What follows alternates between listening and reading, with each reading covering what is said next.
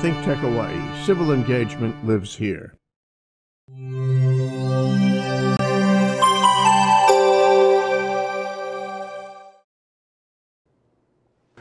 Good afternoon. It's May 24th, 2018. My name is Ray Tsuchiyama, guest hosting for Reg Baker, whose show, it is his, actually, Business in Hawaii.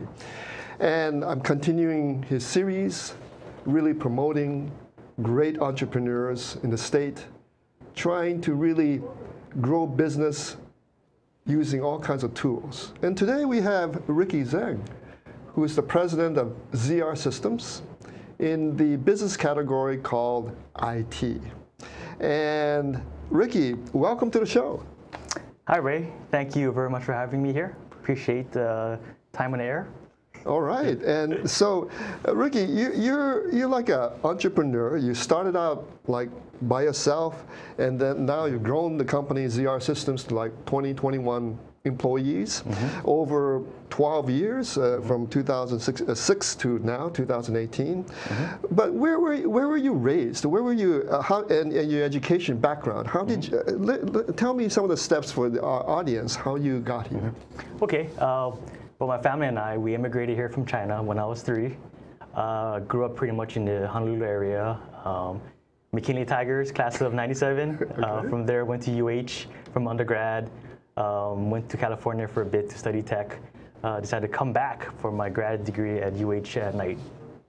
And did you ever feel as a child or later in college that you wanted to start your own business? You know, people always told me when I was young, I always had an enterprising mind, because I was always trying to figure things out. But I think it was, half innovation, half just being lazy and trying to figure out how to cut corners. And I guess that's, the key to being an entrepreneur. But you did work in other jobs before starting your company. Yes. My first job was actually at a major local restaurant chain when I was 15, where I started from humble beginnings as utility, AKA janitorial services. Since then, I've told myself that's kind of not where I want to be. And so, how did you get into starting your business? And tell me, first off, for the audience, they want to know, what is your product and who's your customer? Okay. I guess we can start off with how my business started. Okay.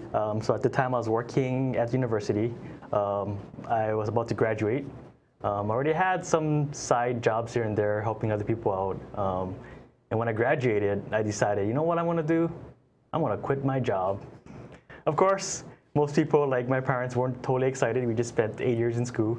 But from there, from the network I built from previous projects, I started getting phone calls, and it just kind of all started from there. So you have an MIS background, right? That you studied at UH. So you were interested in computers anyway, right? From way back. And did you play around with games or computers with your family back when you were a child? That was your start in all this? So my brother, he's 6 years older than me. Back when I was about 6 or 7, that's when IBM clones came out. It was the next big thing. I thought it was pretty cool to play video games. So when he wasn't around, I kind of tampered with his computer, ended up breaking the floppy disk. From there, it was like, I got to fix this. And when I got it working, it was like, wow, this is pretty cool stuff. So that kind of started me in the whole troubleshooting phase. But then growing up, bulletin boards, you're familiar with those. Were a big thing. Way back, So you would call with a dial-up modem. That was the beginning, I think. And then when I started making friends with older people, the university started offering free internet service. When I got a hold of a dial-up account and I got on the internet, it was like, wow, look at these things I could do. Well, that's an interesting kind of way of getting into the business. But you really started out just excited about putting things together and so forth, troubleshooting, computers and bulletin boards. I used to work with AOL, in fact, the early how to internet, how to get people together, communities, bulletin boards and so forth. And then when you quit your job and started your own company, your own job, what did you do? So I helped a lot of businesses, a lot smaller ones in the beginning, put in new systems, just like a server or application. And at the time, it was just fun for me. So I never thought about the business side. It was pretty much, hey, pay me what you thought was right. And you know, it got me pretty far. But eventually you get to the point where, hey, I want to have two hands. So it wasn't until a few years into it where you got to really figure out what's my business model and how do I expand from here. So you started out like more of a hobby, helping your friends, right? I mean, troubleshooting and kind of fixing their computers and so forth.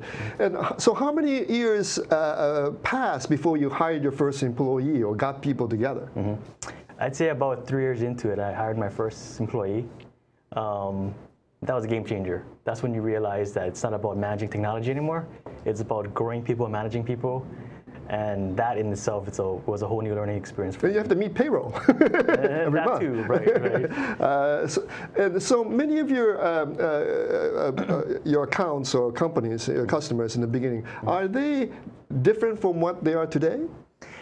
Well, I can tell you most of the people I started off with, a lot of them are actually still our clients today. So it's been exciting watching them grow, and the ones that aren't, you know, we still talk and help each other out. You know, Hawaii is only a small community.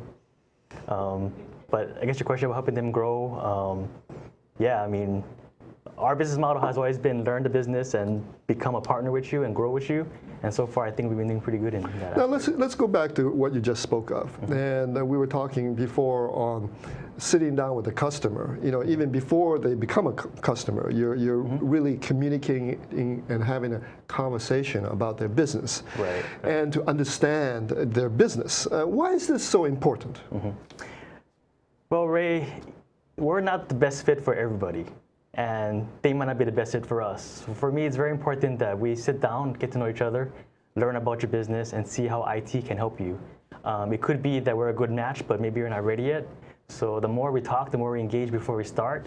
I think it's a good way of setting the expectations and making sure that we're successful in the long run. So when you when you have these conversations and you're learning about the company, does it matter if the company is in hospitality or retail or restaurants or other IT? Does it matter at all, or you have a niche or that you would like to focus on? So when I first started, when I was working at the UH, a lot of the work we did was with the healthcare industry. So I started helping some doctors, and from there we kind of just grew, and we became almost an 80% healthcare shop. But to answer your question, no, I mean, it doesn't really matter. If you use IT, if you even touch technology, then we can probably find a way to help you out. And when you say IT and technology, in healthcare, which is different than retail or restaurants, but there are applications that kind of organize their business, their records, or organize their accounts receivables and so forth. So what you're offering, is it only the software side of the applications, or do you help them out in ordering the hardware configuration? Good question. So a lot of IT shops, or people that claim to be IT shops, basically they repair or they sell you equipment. What we try to do is we try to look at IT as a tool to help improve your business. So unless I understand your business, I won't be able to help you. I'll just be selling you things that you may not need. So once again, it's very important that we sit down and discuss and really understand what we're trying to do here. Now, it doesn't matter if a company is huge or very tiny. What is your sweet spot of a company that really can leverage what you have to offer and to really get IT as a tool to help them? Is there a 10 to 20 million or under 10 million? What is, or number of employees? Is there any kind of profile that you say, oh wow, you're the right profile for my company? Right. That's a very tough question to answer, because in the past we tried to see which would be the best fit, but what I've noticed from my experiences, it's not really how big you are, it's your reliance on IT and how much we can help you with that. So, I mean, there's a lot of small companies that totally rely on IT. We can make a big impact. There might be a big company, you might have 500 employees, but maybe you never use a computer. In that respect, there's only so much we can do for you. So it depends, like you said before, that you go in and really talk to them about, are they using IT at all, or did they think of using IT, but what is their standard operating processes or procedures, and if it's so old and old-fashioned, maybe they can't use IT. Right. Now, in your work, and you've been dealing with many customers now, can you tell me of a story that you can tell me, Ray, this is a case story that I want to talk about. You don't have to say the name, but that was very successful, that you see it was a win-win. Ooh, okay. Where should I start from here? So, I would say let's talk about the small businesses. Okay. I think Hawaii was built on the backbone of small businesses. Of course, yes. We stepped into an organization where they weren't exactly getting the service they got from their provider. Antiquated equipment, had a lot of weird ways of doing things. Like a simple print job took many clicks. Right. And typical Hawaii, you know, people don't like the grumble, complain. They like their IT guy, and everything was fine and dandy. But what I really saw was they weren't able to do their function. You know, I mean, things weren't getting done on time. Their data business, wasn't their daily business, their right? business, Okay, it wasn't efficient. It wasn't efficient, okay. right? And there was a lot of holes where things could go wrong. Unfortunately, it wasn't until something actually went wrong until they contacted us. And then when we came in there, we basically took a look at everything they did and said, hey, you know, a lot of things that you're doing right now, we can fix by simply changing something here or tweaking something. Yeah. Or a lot of times it's removing IT. Oh, You know? interesting. Yeah, So yeah. technology is an interesting thing, you know. When it's helpful, it's helpful. Yeah. Other times it's just there to be cool. But it's an obstacle to really being efficient. That's what you're saying. Correct. Okay. Right. Now, when you went in, like you say, how do you have a when you say Hawaii organizations, some kinds of I would say worst case kind of things that Hawaii people or CEOs or CTOs should be doing and they're not overall. Right. There's anything that you see in the future that it really is something that you say, wow, if more companies are using it, it could really transform their business. What is that? Well, I mean, right now the buzz term in the industry is cloud, and cloud in itself is a very mystifying concept. But I like it because I think it really gets people to start thinking about the future and what can it do. And the wording is cloud computing, right? The total term. Correct. And I've heard about it a lot, and I think many of the big companies, is that only just for big companies, I would think? Well, clouds actually evolved quite a bit these days from a single user to a large company. I think anyone can leverage the cloud.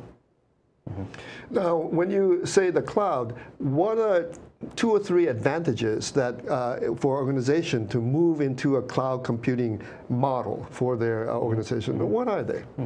Okay, maybe let me kind of talk a bit about cloud. So just to clarify a bit, because I think there's a lot of definitions depending who you talk to. When I hear cloud, and a lot of people, they just think cloud means an application on the web. Right. But it actually means a little bit more than that. But to simplify things, in a gist, a cloud means you're running your services and your servers in somebody else's data center. Let them take care of it. Right. Now we're going to come back to that and let's think about this some more, because I think this is a innovation that will impact everybody in the future, and I think you're on the leading edge of this. This is ThinkTech Business in Hawaii, and we'll be right back.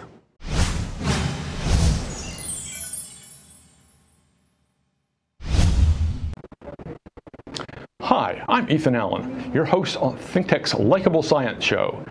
Every Friday at 2 p.m., we delve in the magical, fascinating world of science. How science applies to your life, why you should care about science, what impact science has on you and on those around you, why you need to know some science. It's a fun, interesting, painless way to learn some good science that you can use. See you there. Hello, I'm Yukari Kunisue. I'm your host of new Japanese language show on ThinkTech Hawaii called Konnichiwa Hawaii, broadcasting live every other Monday at 2 p.m. Please join us where we discuss important and useful information for the Japanese language community in Hawaii. The show will be all in Japanese. Hope you can join us every other Monday at 2 p.m. Aloha.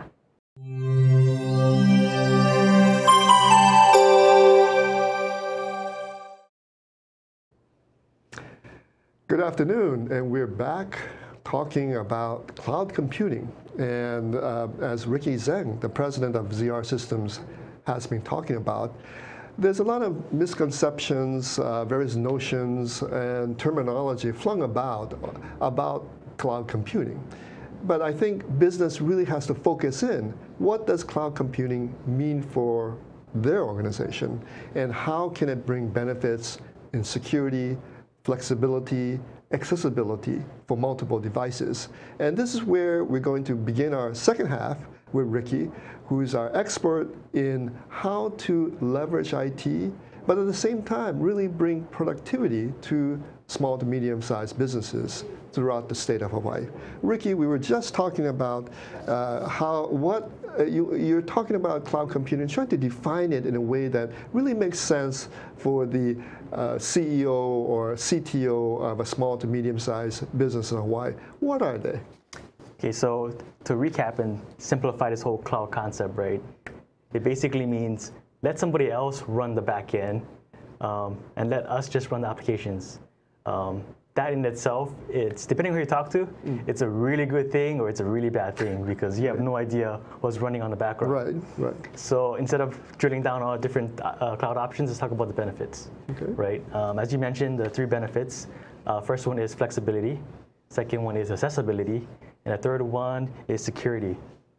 So accessibility. Actually, let me go back to flexibility. What does that mean, right? Yeah. So cloud, in my mind, means you should be able to scale up or scale down whenever you need to, right? So you're a CPA firm. Right. Tax season, I want to hire 3 people. Right. Scale up your compute power. Oh, good. Bring in some PCs, right? Yeah. When they're done, scale back down. Right. Instead of buying everything, you're stuck with it for years. Right. Exactly. And along with flexibility means that you should be able to pay according to what you consume, right? Second one is accessibility.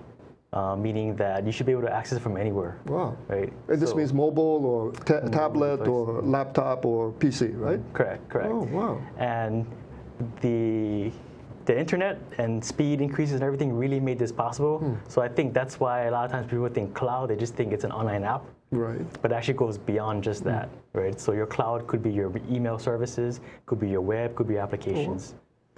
But some people, when they talk about security, don't want their data to be in somebody else's hands. Right. How do you kind of deal with that perception? So as I mentioned in the beginning, right, running cloud means having someone else manage the back end. Right. So it's a big scary thing for a lot of people, right? You don't know what's going on there. So number one, you always want to find a reputable vendor. That's why there's public and private clouds.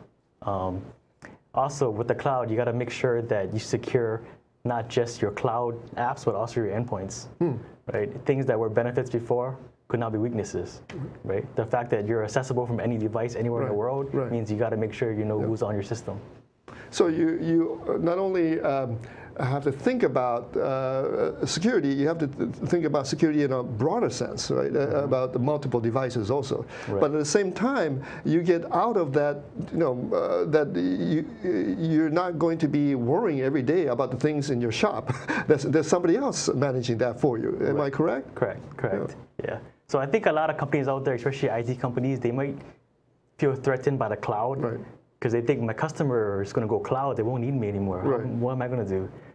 I see it as the opposite, right? Now that we can forget about the infrastructure, let's help the customer manage their endpoints, their applications, their workflows. How do we make their business better with cloud? Well, so they can really focus on what makes a business productive or more efficient. And they can really take a look at, is IT really helping them do what they can do much more efficiently? And I think that's a key point, because when I worked for MIT, one of the great mysteries in a great study during the 90s was that why with so much IT coming into organizations, productivity did not rise. Right. And one of the reasons why was that managerial kind of reporting and organization had to change in order to use or leverage IT. And I think you're correct that they have to do a great, bigger audit of how they use IT, and then that will sharpen everybody's skills. Right. So what I always tell people is, when you want water, you turn the tap, you get water, you're good to go. You don't care about the plumbing, you don't care about infrastructure. Right. Oh, yeah. So with IT, why do you want to be concerned with everything in between?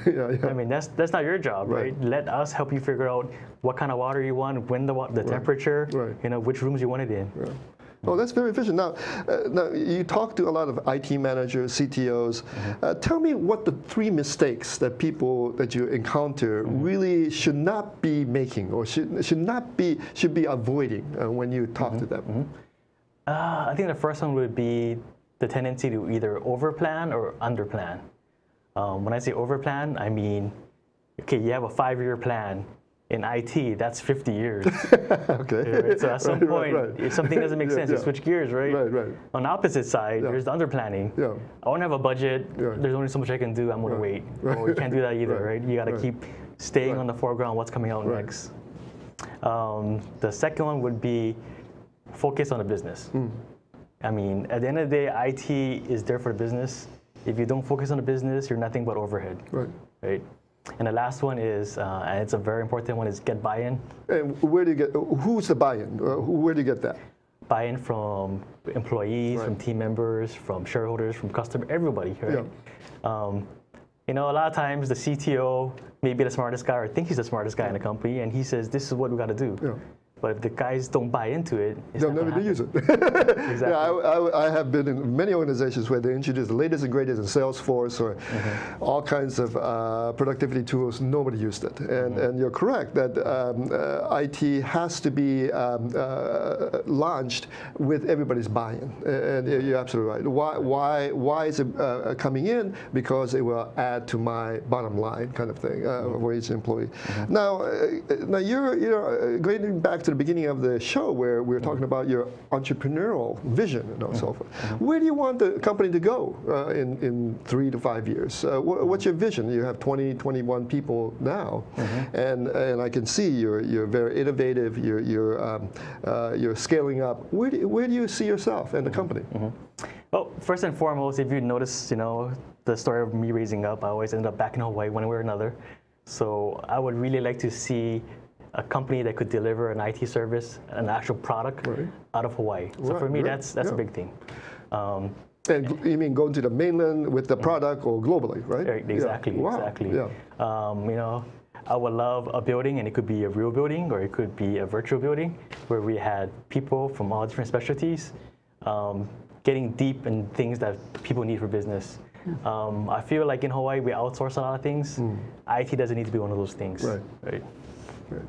Now, do you have a philosophy? When you're scaling up, when you're, like you say, one of the things that you encountered when you hired your first employee, you had to manage them. You had to mentor them. You had to really get them going in the right direction and do the right thing. For yourself, what have you kind of brought into yourself, into your mind, that has helped you along?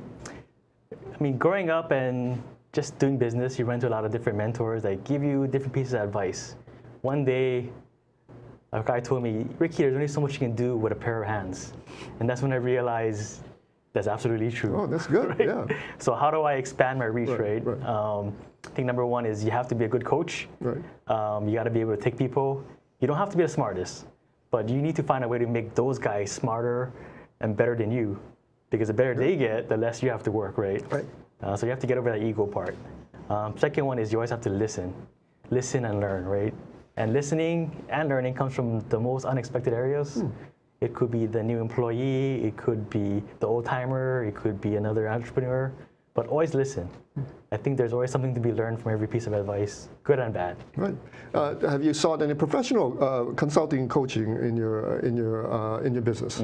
So I've been always receptive to different types of coaching and mentors. So going through my business, I was part of a Vistage group, which is a peer group of CEOs. I felt that was very helpful. I also work with Guild Growth Partners. They've been able to kind of mentor me and kind of help me see things I don't quite see in my hindsight. You know, a lot of times you're in the daily grind, and when people stop and talk to you and tell you things, it's nothing new. All they're doing is reframing it in a way that you go, oh, that's right, I forgot about that, and kind of set you back, right? Right. But you feel that a company like Guild with seasoned professionals are pointing the future for you based on a lot of things that worked in the past, I guess. And you're absolutely right. I think for many CEOs in Hawaii of SMEs, they need to know larger ideas or innovations that may be somewhere in the world, and the solution may exist elsewhere.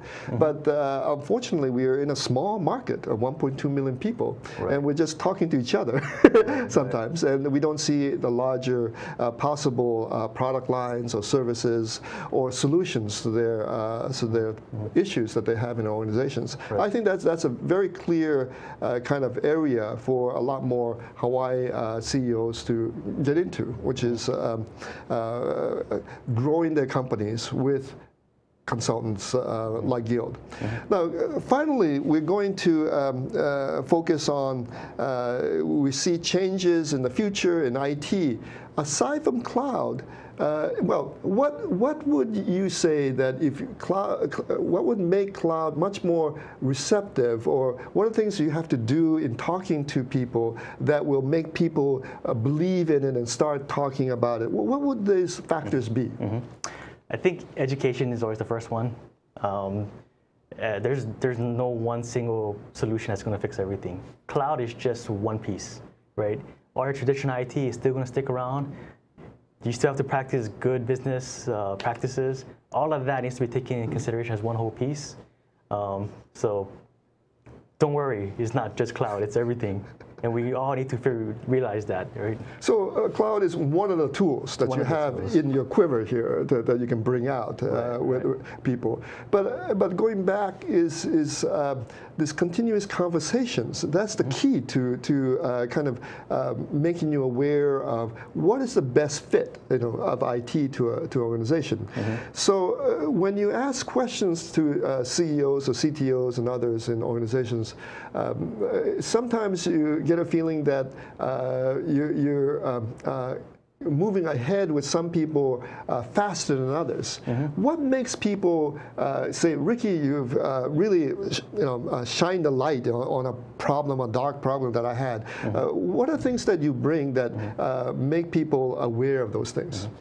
I think the first step is always to try and understand what the problems are before you start fixing them. A lot of times you jump in, you fix a problem, and you find out that wasn't really the problem, right? So they teach you in school. Ask the customer what the pain points are. But you ask the customer, they're not going to know. If they knew, they wouldn't need you, right? So part of the discovery really is, let's just have a conversation, let's talk to each other, and let's figure out together what the pain points are. Now, in Hawaii business, though, you've talked to a wide range of businesses. Are there any threads or similarities that you see in IT usage or IT applications in many organizations? What are they? I think there's a misconception that IT is a zero-sum game. If I want to fund IT, where am I taking it from? Well, the fact is, you don't really have to. If it's done properly, you can make things better, lower costing, faster, whatever the case is, as long as you do it properly. And that's fundamentally the change, I guess, in mentality of people. If they get that, then things got smoother in conversations with you? Right. So it is getting over that fear. Once you embrace it, it's easy, and it blends right into the rest of your business. And talking about Hawaii, you have some, like you mentioned before, a way to grow and possibly move up and expand elsewhere. Where does that come within you? A lot of people see Hawaii and that's all they see.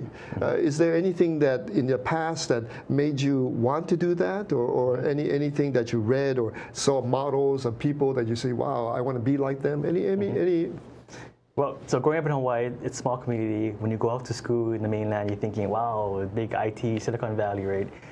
So as you meet more people, you meet more businesses, you realize that people are people. You know what I mean? Like, there's nothing special about it. Hawaii is a little more laid back, but we're totally capable. So once you understand that, I mean, sky's the limit, I feel. Well, we're going to close on that, Ricky. What a great conversation we had, very fast clipped. And I think many CEOs and CTOs and IT managers will look at this conversation and says, wow, there's a lot to digest. But I think what you say will really help their business and using IT tools. But again, it's the conversation and how they do their business is the key. Thank you, Ricky. Right, thank you. Okay. And this is the end of Business in Hawaii with Ray Tsuchiyama and Ricky Zheng. Thank you very much.